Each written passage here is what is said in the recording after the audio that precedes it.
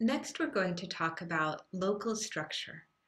Local structure, though, is tied to the small world phenomenon in this interesting way. Two people meet at a party. Within a minute, they're going through, who they know, and sure enough, they find that they know someone in common.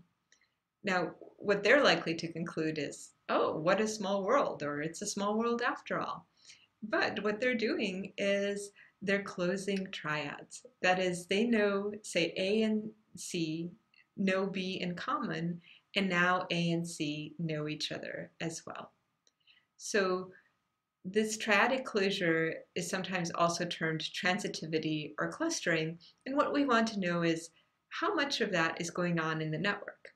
Because social networks, for example, are highly clustered because a friend of a friend is likely to also be a friend. But in general, networks do not need necessarily have this property, and we still want to know to what extent is clustering present. One way to measure it is with the global clustering coefficient, which is going to pit the number of closed triangles against all connected triplets. So if you have a closed triangle, it actually generates three separate connected triplets, and hence the factor of 3 in the numerator as well. If the entire graph is one connected clique with all edges present, the clustering coefficient is 1, and if there are no triangles in the entire graph, then this global clustering coefficient is 0. And we'll see in a little bit how to evaluate values in between. However, when clustering was first calculated by Watts and Strogatz in their seminal paper, which we'll be talking about in the model section, they looked at a local clustering coefficient. That is, they calculated the clustering coefficient for each vertex, and then they averaged over all vertices in the graph. When you take the local clustering coefficient, it's as if an individual looks at all of their friends and says, out of all the possible friendships that could exist between my friends, how many are actually there? And the denominator here is going to differ by whether this is a directed network, in which case if you have n friends, the number of potential connections between them is n times n minus 1. Or if it's undirected, say frequently friendship is treated as undirected, then the number of possible pairings of your friends who could be friends with each other is n times n minus 1 divided by 2. And as I mentioned, if you want to get the clustering coefficient for the entire graph, you just average over all the nodes. So let's see how we would calculate this for one vertex I. Here it is, and it has 4 neighbors, or 4 friends. 3 of the friends all know each other, but the 4th friend they're keeping somehow hidden away. They haven't introduced him or her to the rest of their friends, and so all of those edges are absent. That 4th friend is not connected to any of the other 3 friends. So to calculate the clustering coefficient, we look at the number of neighbors, and we know that the max number of connections is n times n minus 1 over 2, in this case 6, but only 3 of the connections are present, and so the clustering coefficient is just 3 over 6, or a half. So I'd like you to try this with this vertex I, who has 3 friends. Can you calculate the clustering coefficient? Okay, hopefully you calculated the clustering coefficient as follows. You have 3 neighbors, which also means 3 potential edges, because 3 times 2 divided by 2 is 3, and 2 of these edges are actually there, giving you a clustering coefficient of 2/3.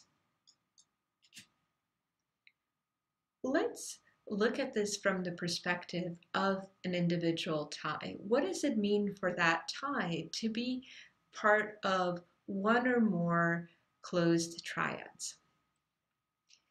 Typically, when a tie is part of such triads, it tends to also be a relationship between individuals who have some sort of affinity and are likely in frequent contact. What you see actually is that if two individuals are close, so A and B are close and B and C are close, you don't often see that A and C have no tie at all, right? So there's something about close ties and closing triads. And you can develop, or you can just use this measure of edge embeddedness, which is going to look at the number of nodes that A and B share in common divided by the total number of neighbors with either A or B. And the higher that quantity, the more embedded the tie is. The more it's part of lots of closed triads. Now, you might say, well, I looked at my Facebook graph and some of those ties seem pretty embedded, but aren't necessarily close. And I think, again, it's really important to think about what your network is.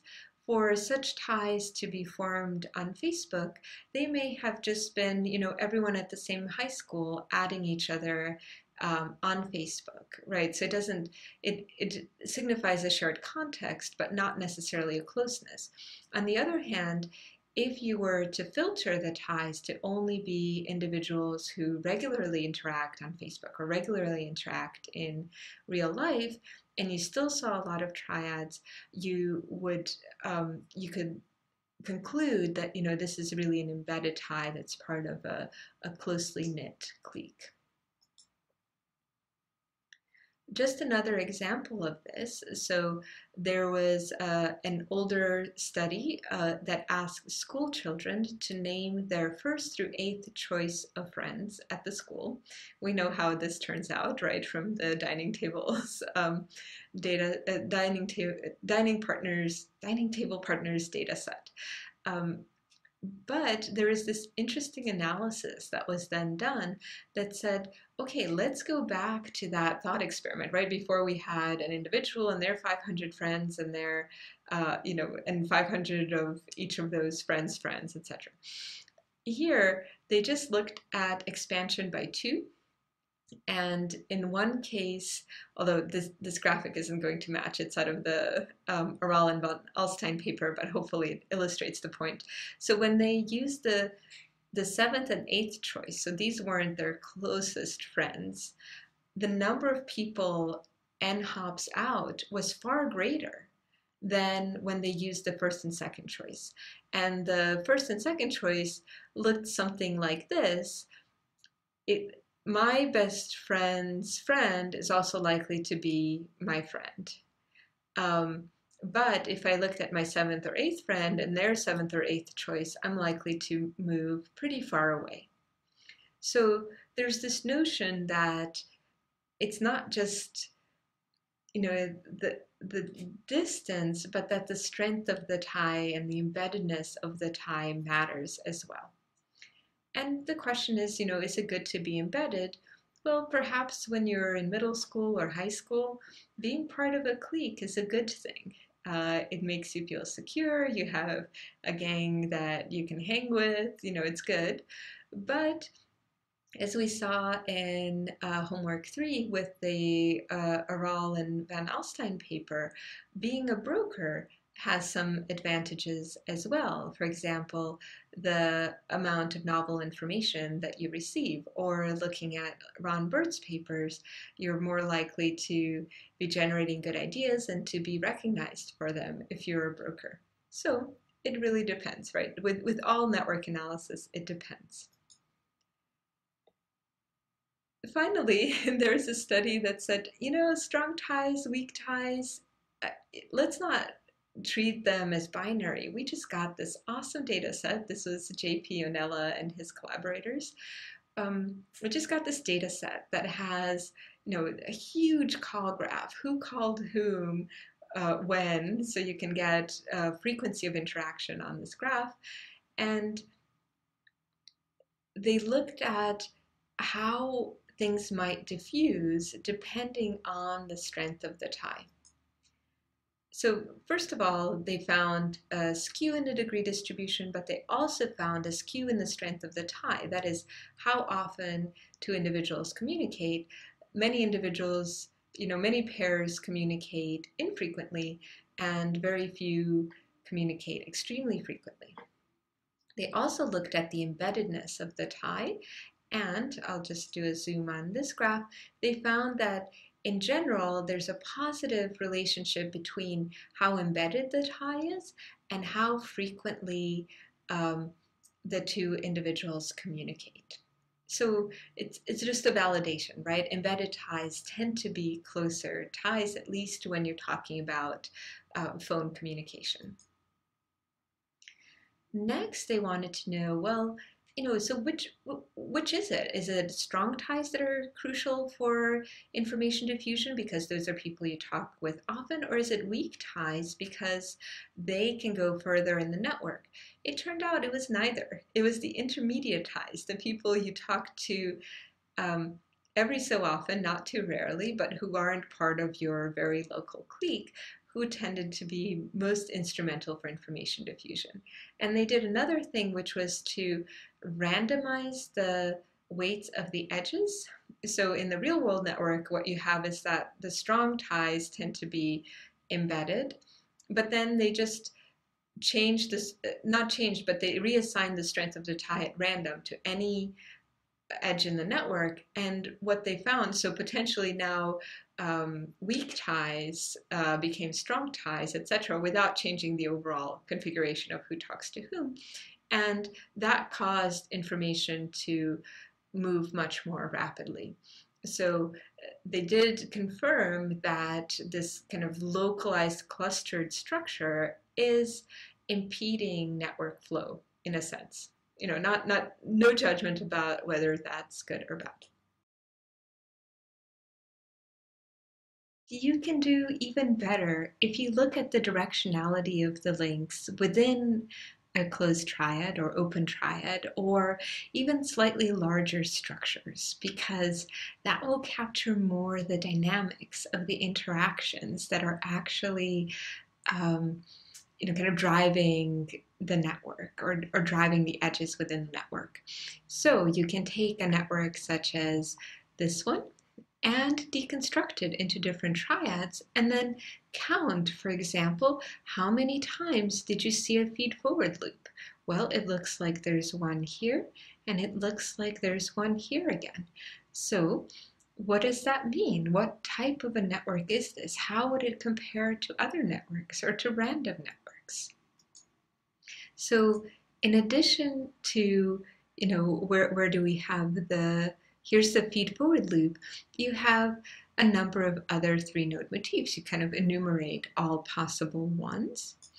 And so the feed forward loop occurs often in neural networks, and it seems to be used to neutralize biological noise because X activates Y, activates Z, but X also directly activates Z. You can encounter other things. So a single input module might be found in gene control networks where X might be activating a number of other genes. You can up it to 4 nodes. Why stop at 3? Well, I'm going to tell you in a sec why you might want to do that. But here is a 4-node motif that has parallel paths, and these you might find in neural networks and in food webs. So the lion who eats the zebra and the antelope, I think that's an antelope, who are in turn each munching some greenery. And there are many more 4-node motifs than there are 3-node ones, and it's more computationally expensive to get them, but it may be worth your while if you have not a huge network to deal with. The reason why it's computationally expensive is that not only do you want to get the counts of how many times did the feed forward loop occur, but what you'd really like to know is that unusual? I mean, so it occurred 5 times. Okay, is that high or is that low? And the way that you can figure that out is you generate the equivalent random graphs. Equivalent could mean that you just take the number of nodes and edges and you generate a bunch of Erdős-Rényi random graphs. Or you may think that some of the motifs are a result of a skewed degree distribution, in which case you want to keep the degree distribution the same. And what you can do is break the edges, so each node has the same number of edge stubs, and then rewire them at random and see, even controlling for the degree distribution, is the number of motifs that you counted unusual or not. And the way that you're specifically going to do this is you're going to calculate the z-score. So in your Erdős-Rényi random graph or equivalent random graph, you're going to get some counts, and they're going to be normally distributed for the number of times that a certain motif occurs, and then you're going to see where in this distribution your actual count lies. If it's up here, it means that it's overrepresented in your real network, and especially once you get z-scores above 2, this is what becomes statistically significant at the alpha 0.05 level, meaning that there's only 5% chance that it occurred by chance that you saw such a motif. Similarly, if you are all the way out here with a very negative z-score, it means that somehow this motif does not occur in your network as much as it would if everything was just wired randomly. You can download software, free software, that will run this analysis for you, and it has this nice output, or you can actually also use iGraph. It has, I think there it's called triadic census, but it's very much the same functionality.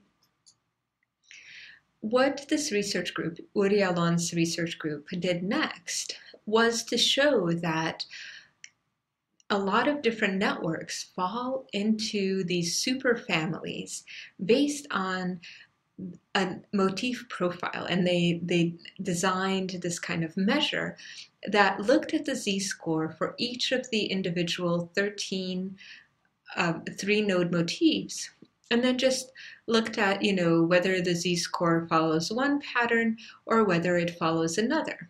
And for example, language networks that have edges between words that occur adjacently in text, so to be or not to be, that's a little for cycle in there.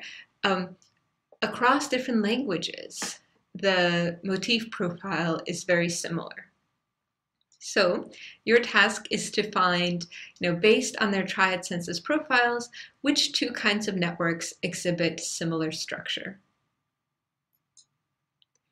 Hopefully what you found, actually they're plotted together, is that the World Wide Web and social networks tend to have similar frequencies of different motifs. Not to say that all web is social, but that perhaps some of the dynamics driving social networks, for example, triadic closure, friends introducing one another, may also be at work in the web, where if one page links to another, it might start copying some of its links, again, closing triads. So to understand this further, can you tell which of the following triads is underrepresented in social networks? Hopefully you've seen that it's this one, triad number 6. And this, if you remember from the beginning of the presentation, is the forbidden triad. That is, A and B have a mutual tie, and B and C have a mutual tie, but somehow A and C don't have a tie to each other. And you might imagine that poor B is really stressed out because B gets along with A and B gets along with C, but somehow A and C do not get along with each other in turn. So just to recap on motifs and clustering, so given a particular structure, you can search for it in the network. For example, you can count the complete triads, you can summarize that as a cluster coefficient, or you can create this motif profile. The advantage is that these motifs can represent certain functions or certain trends, and and just you can validate by seeing whether those are present in a network, or you can discover them. Hey, this motif is very frequent in this network.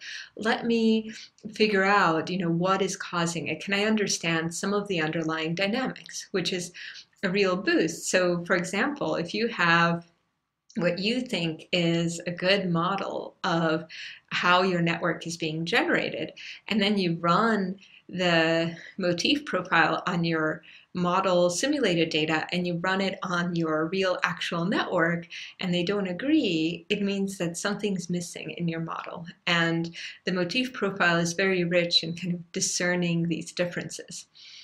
One disadvantage of using motifs is that, again, it's just like with the K-cliques and cliques and K-cores. You can look for these motifs, but you may not be able to tell whether they're actually part of some sort of larger, interesting structure. So because you're looking with a microscope, you may actually miss the big picture.